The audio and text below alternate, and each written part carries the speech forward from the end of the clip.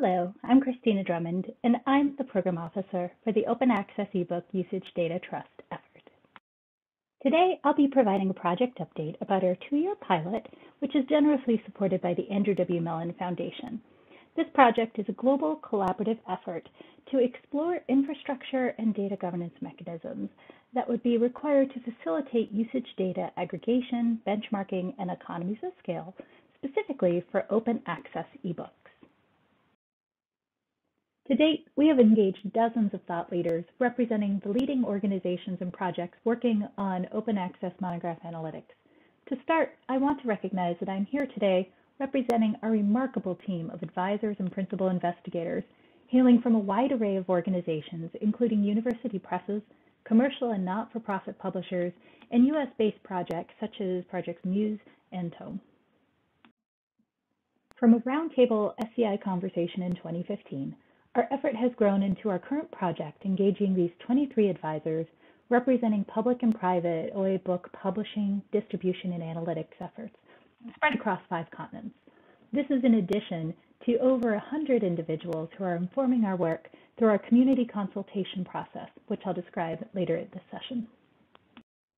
Now that you have a sense of who is involved in developing the Pilot Usage Data Trust, let's walk through 4 topics over the next 20 minutes.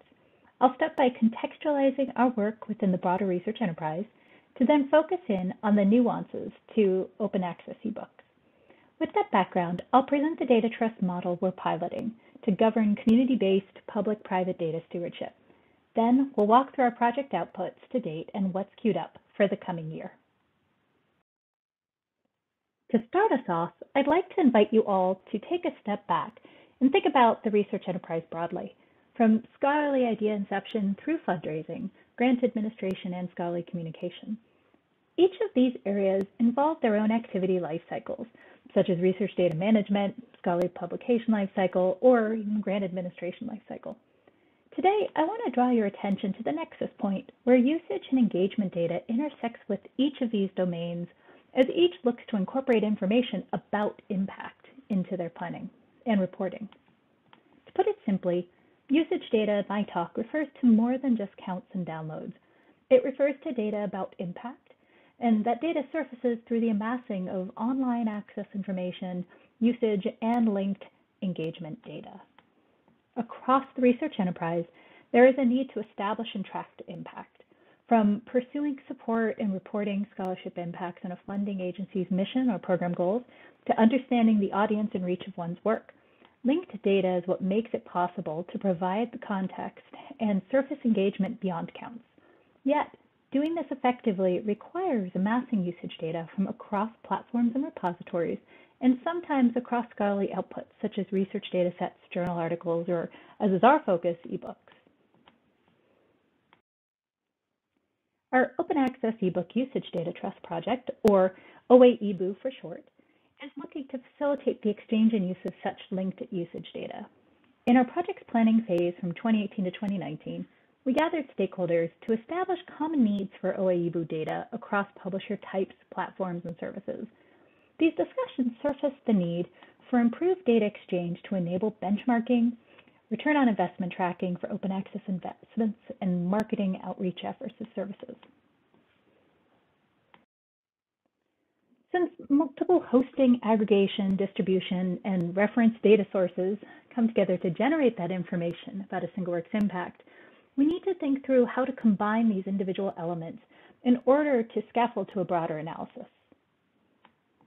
Today, the open access ebook usage data that one needs to create usage reports may be publicly available via open APIs or metric services, or it may be siloed and provisioned within individual repositories, publishers, or platforms.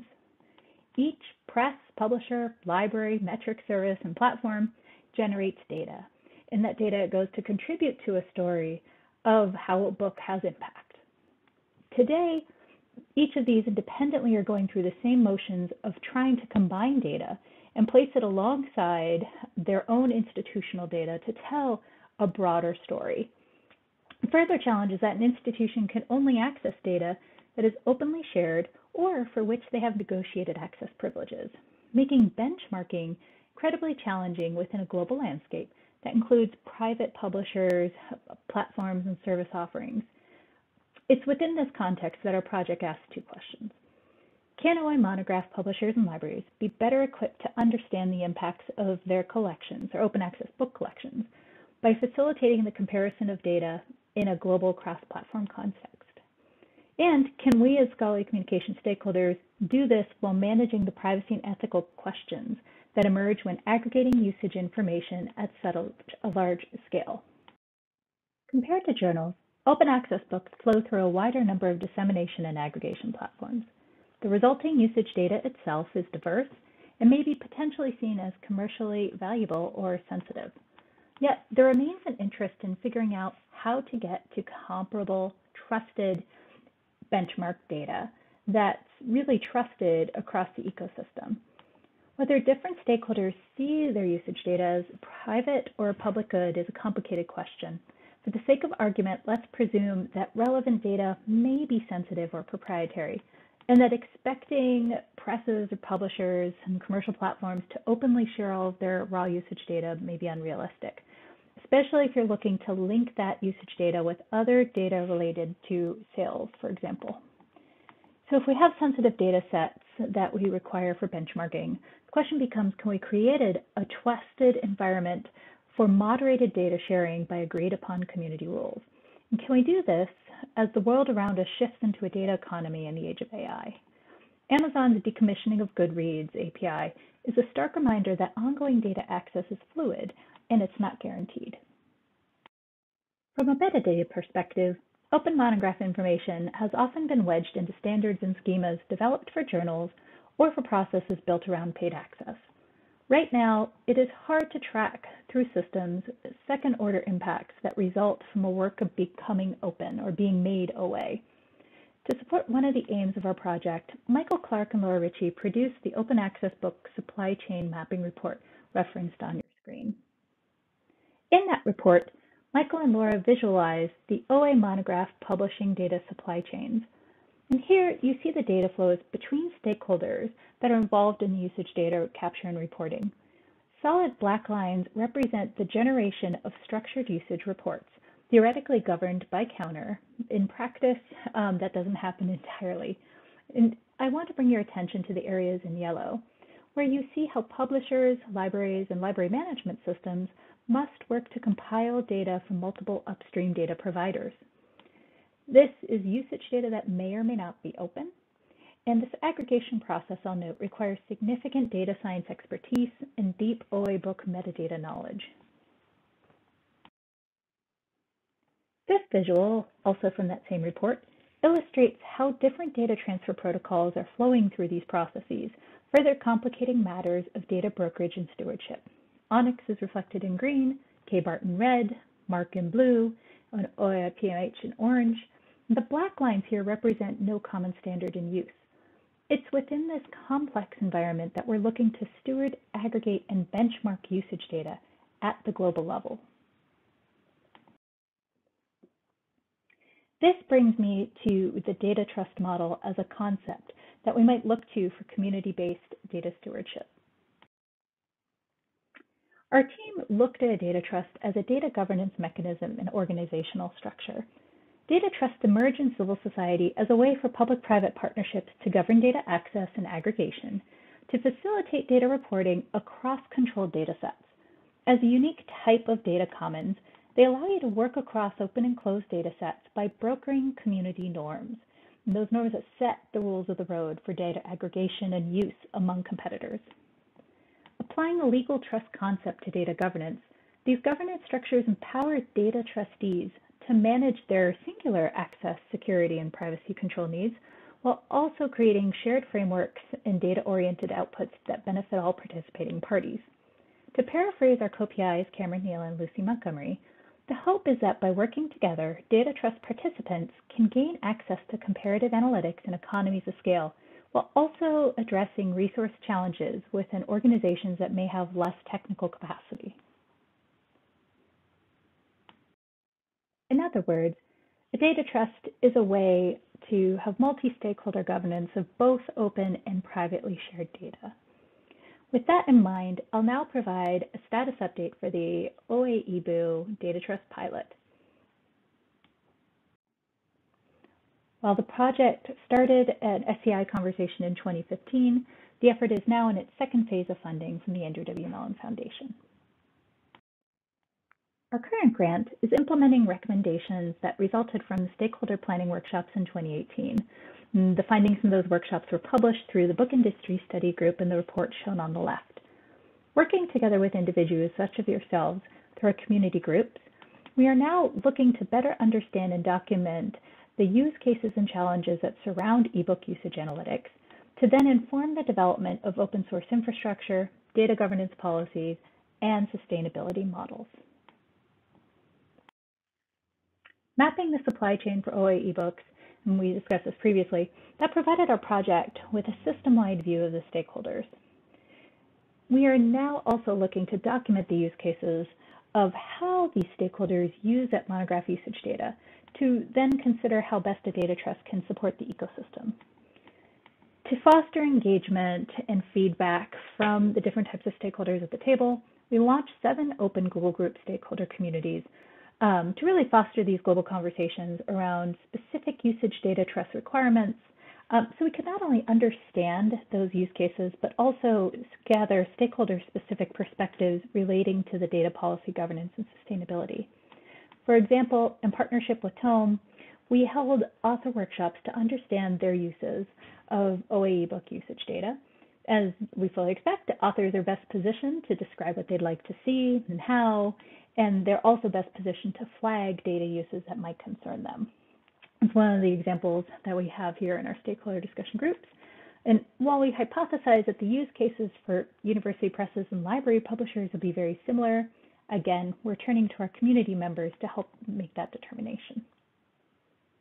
I'll note that all of these are open and people can opt in from around the world at any time. You're more than welcome to join using the link on your screen. To gather such user input, I've led a 5-step virtual design thinking-based ideation process with those stakeholder communities to allow them to describe how they rely on usage data, to share their frustrations about doing so, and to capture their ideas on potential solutions. This ideation methodology has been documented in a recent volume of collaborative librarianship, as is cited on the slide. While we don't have the time to dig into our findings in detail, I'll note that everything is open for community review and comment. What you see here is an example of the summary findings contributed by our university press representatives, which suggests that the value of a usage data trust is really one in terms of data brokerage and standards development. Sticking with the university press example, you see here that the high-level operational functions and presses that engage with book usage data span everything from editorial strategy to administrative reporting, fund grant development, and open access knowledge transfer, impact metrics and reporting. If you go to this document, clicking on those bubbles will take you to an 8-page detailed document that lists functional use cases by role. These use cases are available on our project's website for public comment once they are fully documented in partnership with the stakeholder community. And by the end of March, we should have those posted for university presses, publishing platforms and services, commercial publishers, and scholars. Cross-stakeholder types may be interested in seeing where the functional interests overlap. Those marketing and selling publications or publishing services look to leverage the information, the usage information for marketing and sales strategy, and supporting faculty use of the information of how these books are engaged with and used across the world is really of interest across stakeholders, but it's especially of interest to those that provide those analytics and dashboards as a value-added service. I'll also note an interesting finding to date has been an expectation of data control by faculty members. In a conversation with multiple authors, there was an expectation that current practices that empower individual faculty to decide what is viewable within a given P&T portfolio, for example, that decision, what should be in the portfolio, is something that the faculty get to make. And the expectation was that that should be maintained. In other words, scholars would continue to have a say over which usage data was and was not reviewed for hiring in P&T. This signals a growing issue where the privacy interests of scholars may come into conflict with the interests of funding agencies and university administration. It necessitates broader conversations around the ethics of usage data use and careful consideration of the role of usage data in terms of potential harms to scholarly freedom and the disparate impacts of usage data use on particular communities of interest. Quickly, I'll note that for OA publishing platforms and services, economies of scale opportunities abound. Use cases surface the resourcing challenges faced by both public and private platforms and services that support scholarly publishing and rely on this community's financial support. To put it simply, they are currently working in parallel to manage data feeds and address and present information that's coming from upstream. The question for the data trust is, in what ways might core shared infrastructure reduce that burden? Is there rationale for common community-governed usage data infrastructure, similar to how Internet 2 and the global network of national research and education networks support data telecommunications? Or does siloed usage data flow management and aggregation foster innovation when different parties recreate those processes in-house in parallel? I'd suggest that there is a distinction between data dashboard visualizations and analytic services, where innovation and competition are rampant, and the data exchange and brokerage function, which I would suggest requires neutrality and commitment to abiding by community norms. So far in this session, we've discussed the documentation of the OA IBU data supply chain, personas, and use cases. With this information in hand, the Trust is currently focusing the second half of the project on working with community partners to develop and test the feasibility of pilot open source infrastructure and to develop the budgetary, staffing, and data governance models that we would need to transition into an operational data trust. From a technical perspective, we are piloting open source software for the data trust infrastructure. We're working with the Curtin Open Knowledge Initiative to study the technical feasibility of using the Open Academic Observatory platform, Kibana, and Elasticsearch for an operational data trust. 6 dashboard pilot partner organizations are working with our technical team to then pilot the ingestion, processing, and presentation of commercially sensitive data unique to a single institution, while also exploring how a data lake can leverage the data aggregation, privacy, security controls that would be required to manage the information securely and to derive aggregated benchmarks across the data that was contributed into the trust. We are fortunate to be working with a diverse group of global university presses, as well as Springer Nature's Open Access Books program, to model the data ingest workflows and the data visualizations through this project. In addition, we are working with OAPEN, the Open Access Publishing for European Networks initiative, to explore how a data trust may support their metric service. In this process, we have already discovered how critical data transfer and use agreements are, given the proprietary and sensitive data that's being stewarded across national policy boundaries.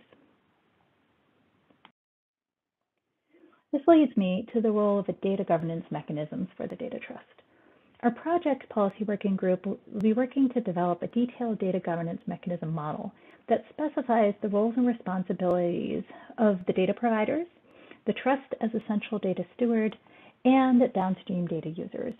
These norms are crucial to developing streamlined processes for the legal review of standard contractual agreements for both the usage data transfer at the beginning and the data use on the back end, especially when we're working with an international scale across public and private parties.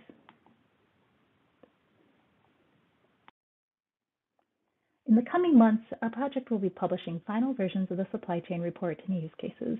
And by the third quarter of this year, we will be learning from our dashboard pilot proofs of concept as we move towards modeling and vetting both the data and organizational sustainability mechanisms.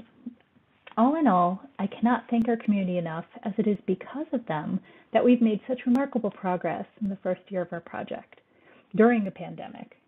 It speaks volumes to the level of community interest and commitment around this concept of finding ways to exchange data to achieve a greater public good that would benefit us all. So with that, thank you so much for listening.